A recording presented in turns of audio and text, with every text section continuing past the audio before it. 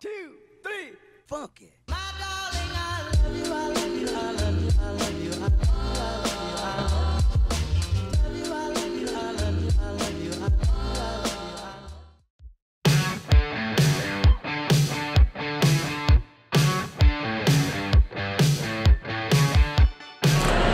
Right, hello boys, girls, and all those in my name is Lease Michaela, and welcome to Crewe Bus Station. Today we're starting the video off here as we're doing a little bit of a look at First PMT, with one of their vehicles behind us here, and some of their network changes that they've been doing over the past year or two, including the brands they've been introducing and the changes that are coming in the next month or so, whether they are confirmed or unconfirmed.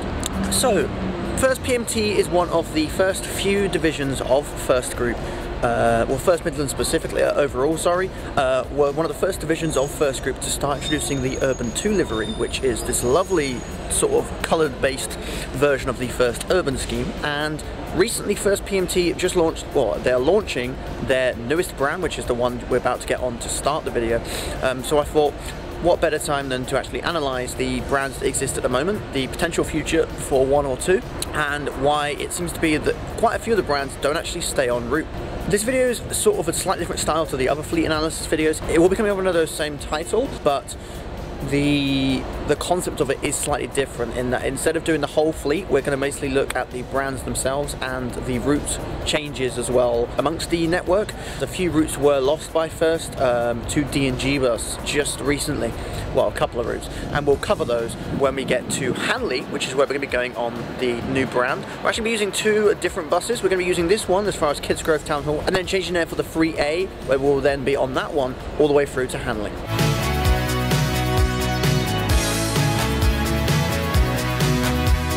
Okay, so we're on 63102 in the First numbering scheme. This vehicle is one of many ex-Manchester vehicles, especially streetlights based at the Avenue Green depot, which is the depot that First PMT, or First the Potteries, operate from, and is one of the many vehicles that will be getting the upgrade, the full refurbishment and repainting, reliverying, whatever you want to call it, for the new branding that's coming to the routes 3, 3A, 4 and 4A. You'll notice the changes have included lovely new USB charging installed, new silver grab holes, these lovely seats, which if you're living on the First South Yorkshire network in Sheffield or Doncaster, you will recognise these seats as the exact same seats installed to these, or the same design, so the care and headrest combo, have been installed to the X78 allocated Volvo B90L Ride Eclipse Gemini, which are getting a slightly better upgrade than these because they're also getting tables upstairs, but both are equally lovely improvements, and also both have similar livery colours, as the livery is referencing the old mainline colours from the 90s, which is a nice little callback. But the one last addition you'll notice is the tap off ticketing machine. So First are introducing a tap on tap off system across their network in the UK, where you can tap on with a card and tap off as well, and then it charges you an exact fare at the end of the day to work out the best fare for value for money.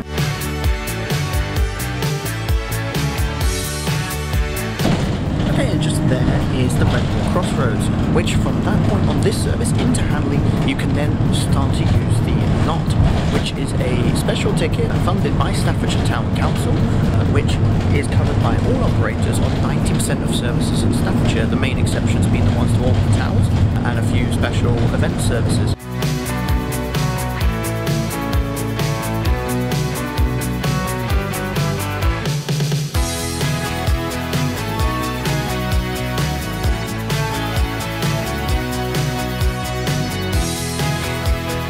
Okay, we're now on 63174, which was actually native to First PMT.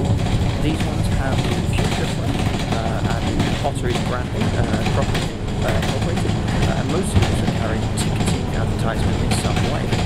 We're on this one all the way through to Hanley now, so I'll see you later.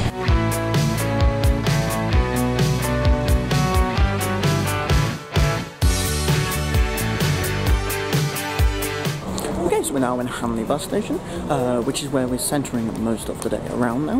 We just jumped off the 3A there. Wasn't a lot of clips of me on the bus, simply because it was very busy. We will be getting another route after this, which is not now operated by First, but was done before the 24th of April, and that's the Route 5, which recently passed to D&G bus, so I'll see you on board that. Okay, because we're only going to be on it for a short time, I'll quickly describe the Route 5. from here at the bus station, and then potentially we'll just film some clips on the vehicle. We'll actually be on that Solo right there, which is number 49 in the D&G fleet, and the Route 5 was transferred to D&G from First Midlands, or First PMT, on the 24th of April when First Midlands dropped out of their services for it. But the Route 5 has always been a shared route. Before D&G took over the routes they now operate, Scrags also operate some services. Hopefully we'll see some Scrags vehicles on it at some point. Anyway, we're going to jump on this D&G Solo. We'll get a few flips on that one, so I'll see you when we reach Trent Bridge in Bucknell. Here's your turns up number 49, the Altair Solo, which is just next to us at the moment. Actually was going off in his brake, and we're actually on 21, which is one of a number of ex-yellow buses, Altair Versus, carrying the custom plates of T21 TYB from being the yellow buses, and of course still has the yellow buses logo inside, as it turns out.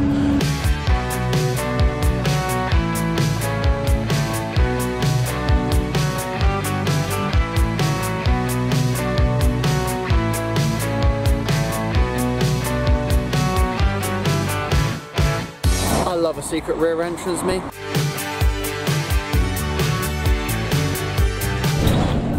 Okay, so we're on the rather noisy 146 for D&G. This is one of quite a few Metro cities in now having a fleet, but it's one of a pair of the first two they ever took on, with 145 being the other example.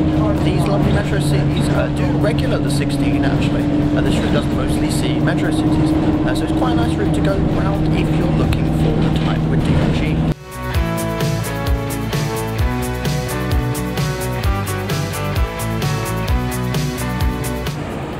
So we're now at Leek bus station, which is a very lovely but also very uniquely designed bus station, as all it is just a shopping centre and then some bus stops. Leek is quite an interesting little town because it's only served by a major operator in one case, and that's First, and it's only one route. Everything else is operated by D&G Bus or by the lovely local operator of Amy's Travel. Now I'm going to go and jump on the one first route, the 18, which is meant to be running for the Leek Link, but at the moment there's only two Naughty vehicles and an older branded vehicle for the 18 on there. There's only one vehicle out branded for the Leek Link, and it's on the 101, funnily enough. These brands for these Omni-Cities haven't been very consistent, but let's jump on the 18 now.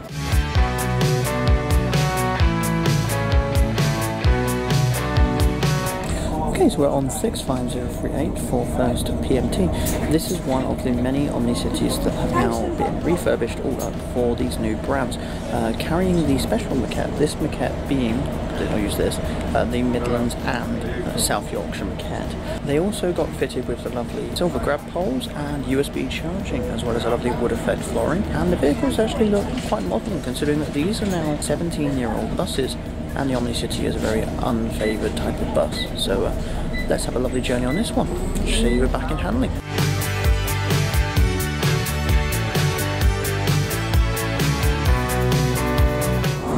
Okay, so we are back in Hanley, and unfortunately, because my camera battery is a bit low, and because I've been trying to work out the way I'm going to do the day, I am going to end it there.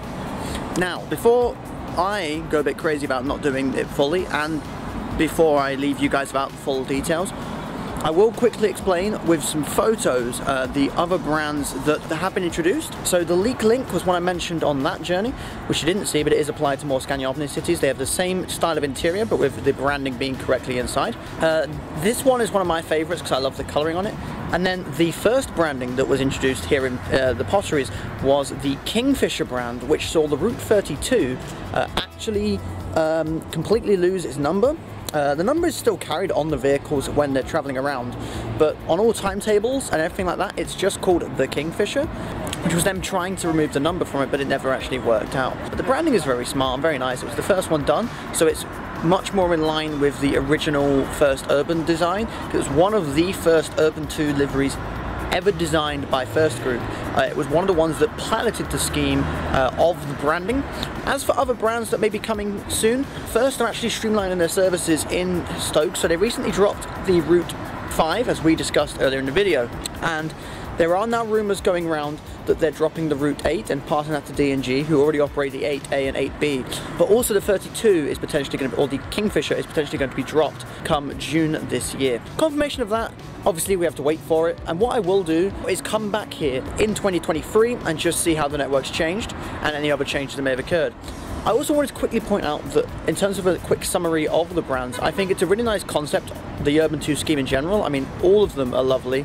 The concept of the route brandings are really good, and they've been great at every sector they've been introduced in. But I will say this, First Potteries really need to work on keeping them allocated to the correct route.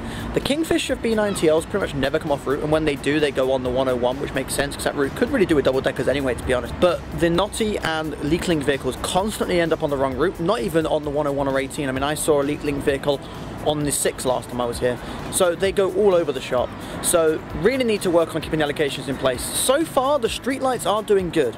So potentially, once the streetlights are all branded up and they can be allocated correctly, it's potential that the Omni-Cities will then stay in the right places, and so on and so forth, because it's all probably just them filling in gaps for each other. But overall, the branding is really smart, and I do really like it. And I hope to see some more routes done. My next vlog is unconfirmed, but it will be from London. That's all I can tell you. I'm thinking of a few ideas in my head, and this one would have been longer, but my Camry battery is going to die very soon, and I didn't want to run out of battery. I'm going to go and just bash some more buses, go toilet, go get some food, and just enjoy my day on my own for a bit. I hope you guys enjoyed what I could create here, but I will see you all in the next vlog or the next video. Hope you all enjoyed. Leave a like and subscribe down below if you did, and I'll see you in the next video. Bye everyone.